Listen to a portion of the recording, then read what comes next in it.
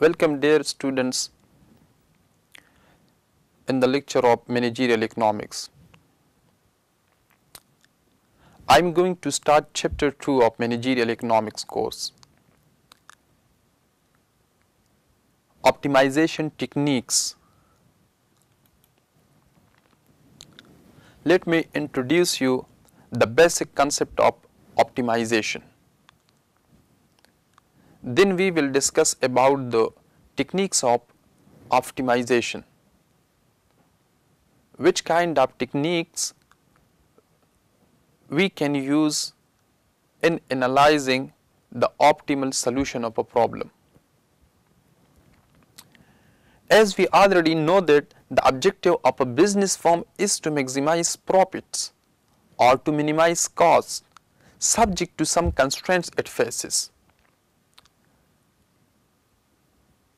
In the last week, I have discussed that the basic objective of a business firm is to maximize profits or to minimize its costs. Maybe the firm wants to maximize profits. Maybe the firm wants to minimize cost.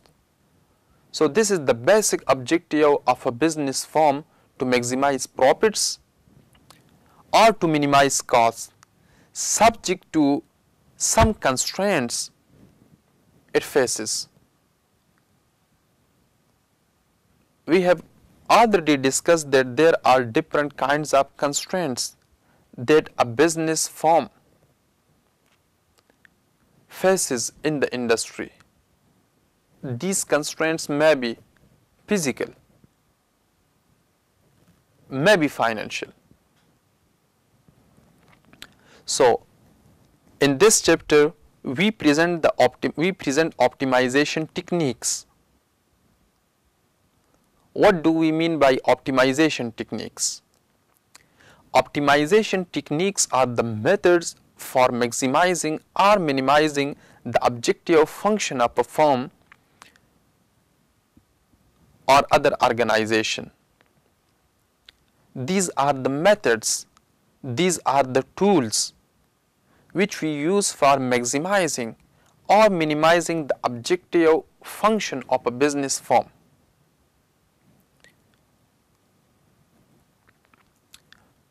Because different firms want to maximize their profit. This is the objective function of the profit of the business firm. The main objective of a business firm is to maximize its profit. This is the objective function. This is the key objective of a business firm. Similarly, another objective of a business firm is to minimize its cost. This is also the objective function of a business firm. It depends on the taste of the business firm, whether it wants to maximize its profit or to minimize its cost.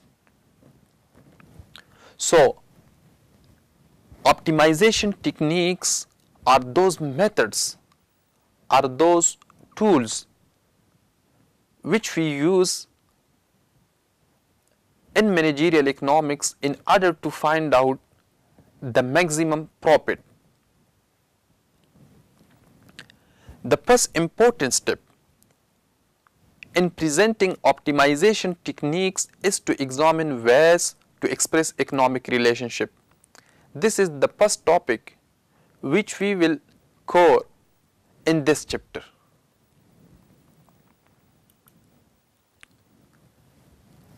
Methods of expressing economic relationship. As we know that different economic variables are interlinked and interconnected with each other, either by a direct way or an indirect way. So, managerial economists' job is to express their specific behavior in the equational form or in a graphic way. So, economic relationships can be expressed in the form of equations or tables or graphs. It means that if we want to express any economic relationship between two or more than two variables, we need to express them in the shape of equation. We can also express that relationship in the shape of a table. And similarly, we can also express that specific relationship between two or more than two economic variables in the shape of a graph.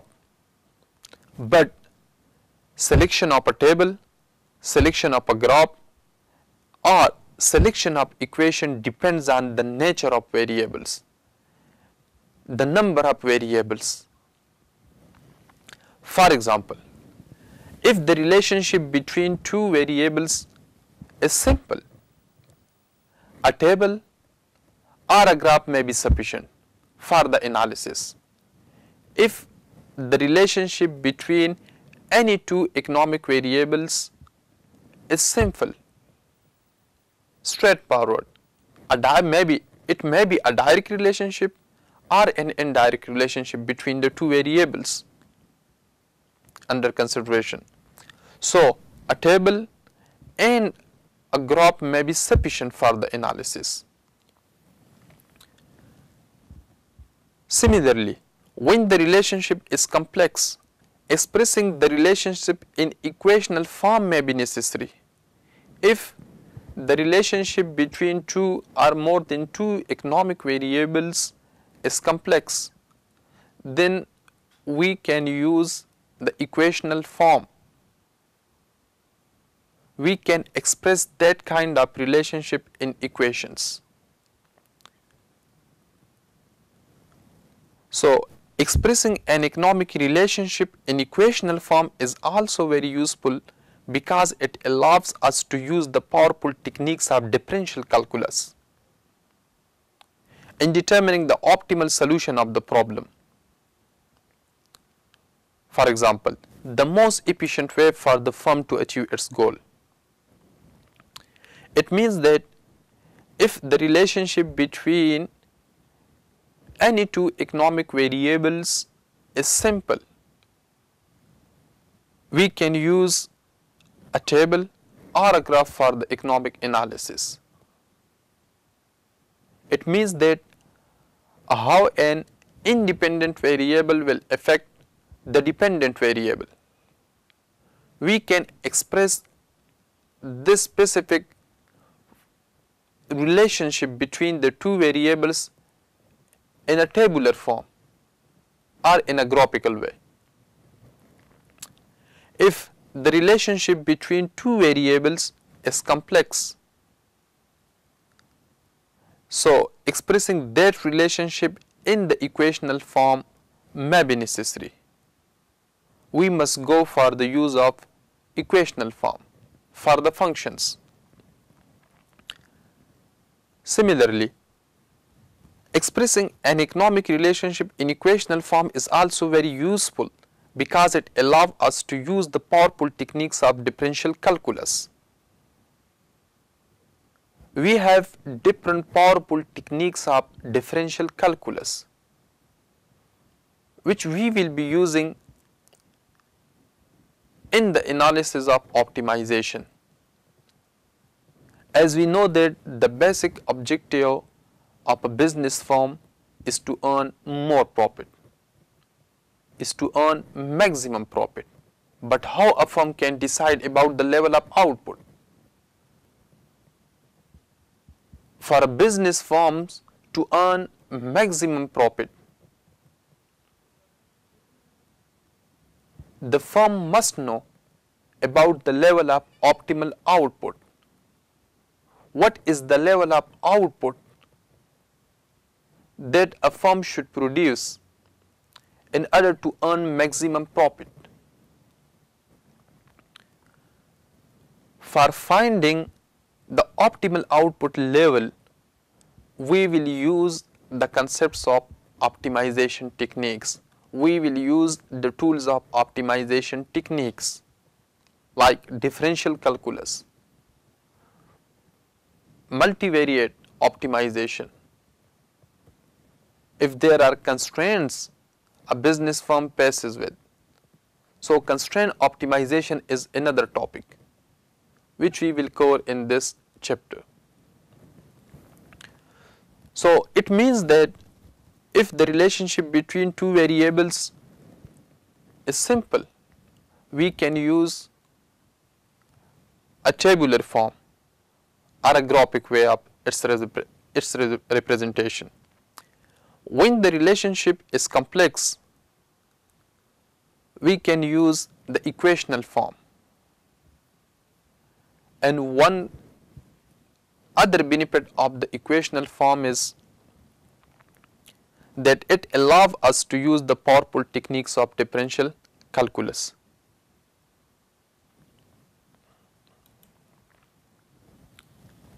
Example of expressing economic relationships. This is the simple example that how do we express economic relationships in the equational form. Suppose that the relationship between the total revenue of a firm and the quantity of a good or service that the firm sells over a given period of time is given by. This is the total revenue equation. For example, total revenue is equal to 100Q minus 10Q square. This is the total revenue equation, and the basic objective of the business firm is to get more total revenue. In the last lecture, we have also discussed that the total revenue of a business firm depends on the level of output. If the firm produces more output, the firm can earn more profits. It means that there is a direct relationship between the number of units sold and the total revenue that the firm earns. Look at this table, the total revenue schedule of the firm. In the first column, we have output levels. In the second column, we have expression for the total revenue. In the third column of this table, we have total revenue of that specific business firm in US dollars. If output is 0, it means that if the firm is producing nothing, the total revenue will be 0. He will not earn nothing. He will not earn anything. He earns nothing. It means that if there is no output, there will be no revenue to the firm. Now, for example, if the firm is producing a single unit of its output, the total revenue he will earn is 90 US dollars. Similarly, if that firm produces two units of output, he can get 160 US dollars. If he produces 3 units of output, he can earn 210 US dollars. If the business firm produces 4 units of output, he can get 240 US dollars after selling the profit, after selling the output in the market. If the number of units produced by the business firm are 5, he can earn 250 US dollars. And similarly, if the number of units of output is 6, so that specific firm can get 240 US dollars. What does it mean? It means that if the number of units of output increases, the total revenue of the specific firm also increases. It means that total revenue of a business firm depends on the units of output produced in that specific industry. If he produces more units of output, he can earn more profit. In other words, total revenue is directly dependent on the units of output produced by a business firm.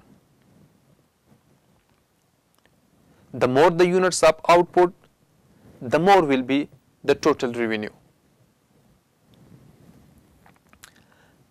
So this is the basic economic relationship which we are expressing in the equational form, where TR stands for total revenue of a business firm and Q is the units of output that a firm produces. Look at the graphical plot of the total revenue schedule. I have plotted the total revenue equation, the total revenue schedule in the graphic format. On the vertical axis, we have total revenue which is in US dollars, and on the horizontal axis, x-axis, we have output, units of output that the firm produces. If we look into the graph of total revenue schedule, we can find that the slope of the total revenue curve is increasing. It starts from the origin. The question is why? Why the total revenue curve starts from the origin? The reason is that if the firm produces nothing, he will earn nothing. If Q is 0, it means that the total revenue of a business firm is also 0. That's why this curve starts from the origin. As we move along the horizontal axis from left to the right, there is an increase in the total revenue of a firm. The slope of the total revenue curve is moving in an upward direction. It means the slope of the total revenue curve is positive. Producing more units will yield more total revenue to that firm.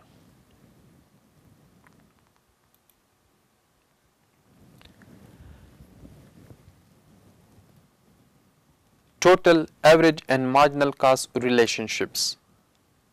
What is the relationship between total cost, average cost and marginal cost? The relationship between total, average and marginal concepts and measures is crucial in optimization analysis. We often use the relationship between total, average and marginal cost, marginal revenue in optimization analysis. They are very important in optimization analysis because for knowing the optimal level of output, we need to use the concepts of marginal cost and marginal revenue. This relationship is basically the same whether we deal with revenue, product, cost or profit. It means that for the revenue analysis of a firm, we can use the relationship between total revenue, marginal revenue and average revenue. For the cost analysis of a business firm, we also use the analysis, the relationship between total, average and marginal concepts. It means total cost, marginal cost, average cost. The table is focusing on the total, average and marginal cost of a business firm. This is the cost analysis of a business firm. In the first column, we have units of output, which is denoted by Q. In the second column of the table, we have total cost in US dollars. In the third column, we have average cost. And we know that average cost is equal to total cost divided by output. In the last column of the table, we have marginal cost, which is denoted by MC in economics. So, marginal cost is equal to change in total cost divided by change in output. If we have zero level of output, 0 units of output, total cost is 20 US dollars. The question is that we have 0 units of output. Then why we have 20 US dollars as a cost? Actually, this amount covers the fixed cost. For example, rent of a building. And there are other costs that a firm passes. So, if output is 0, cost will be there. If output is 0, revenue is 0. If output is 0, cost is plus. It means positive. There will be some cost. If Q is equal to 1, if the firm produces a single unit of output, the total cost will be 140 US dollars. The average cost will be $140 as well. And the marginal cost will be 120 US dollars. Why total cost and average cost? Both are the same at Q equals 1. Because average cost is equal to total cost divided by Q. At this output level, total cost is 140 and Q is 1. 140 divided by 1 equals 140. That's why average cost and total cost both are same. And marginal cost is 120. How we can get the marginal cost? 140 minus 20 equals 120. 140 minus 20 equals 120. From the total cost, from the next unit, we will subtract the last total cost.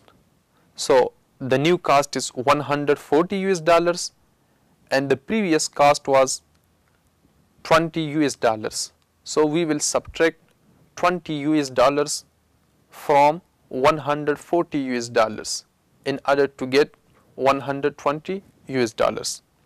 If Q is equal to 2, it means that if the number of units a firm produces is 2, the firm total cost is 160 US dollars. The average cost will be 80. It means that total cost divided by Q, total cost is 160 US dollars and Q is 2. 160 divided by 2 equals 80. and similarly marginal cost is 20. 160 minus 140 equals 20. This is the marginal cost. If output is 4, if the units of output that a firm produces is 4, total cost is 240 US dollars, average cost is 60, and marginal cost is also 60 US dollars. This is something crucial. This is something special for us. This is something special for a business firm decisions. While producing 4 units of output, the average cost and marginal cost of a business firm is equal, which is 60. It means that at Q equals 4, average cost is equal to marginal cost.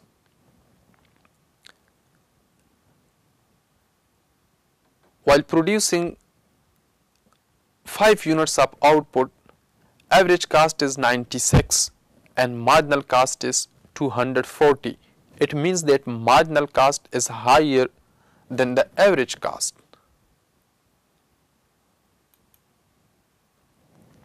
This is the graphical plot of cost curves. We have 2 panels of a graph. Panel A, which shows the total cost of a specific firm, and panel B, we are showing the relationship between average cost and marginal cost. In panel A, we can see that the total cost curve starts from the vertical axis. It touches the vertical axis, but not from the origin. The total cost curve starts from not from the origin, but it touches the vertical axis. Why? Because if Q is 0, output is total cost is positive. It is not the case when total revenue was 0 when Q was 0. If Q is equal to 0, total cost is positive, which is 20 US dollar. That's why it starts from, it touches the vertical axis. This curve is moving in an upward direction. It means that if the number of units of output produced by a business firm increases, the total cost of that business firm will increase as well. Look at the panel B. We have average cost curve and we have marginal cost curves. Average cost and marginal cost curves are represented by the vertical axis, and the units of output is represented by the horizontal axis, x-axis.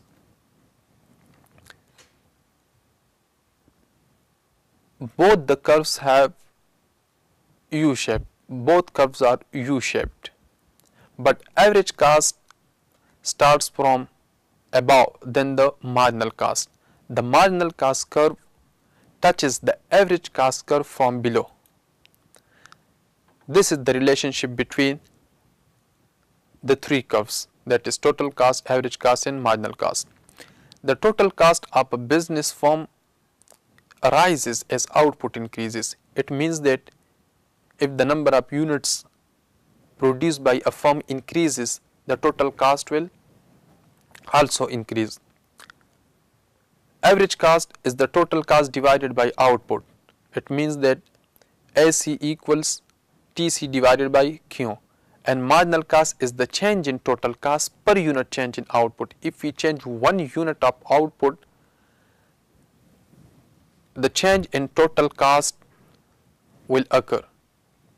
The ratio of change in total cost and change in total output is known as marginal cost.